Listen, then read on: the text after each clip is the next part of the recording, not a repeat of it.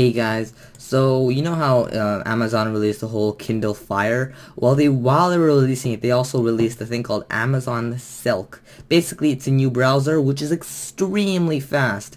It's sort of like a cloud-based kind of browser, sort of, I guess.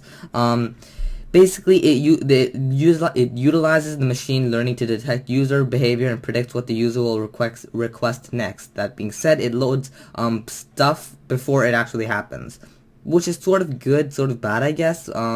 Bad because maybe you don't want to go to it. Good because if you do go to it, it'll be automatically loaded. Amazon loaded 53 static file images, 39 dynamic files, and 30 JavaScript files in about few seconds. So you can see how it is pretty fast, right? Hopefully they might come out with a desktop version. I highly doubt this, but yeah, at least it's good for tablets, right? So yeah, anyways, comment, rate, and subscribe.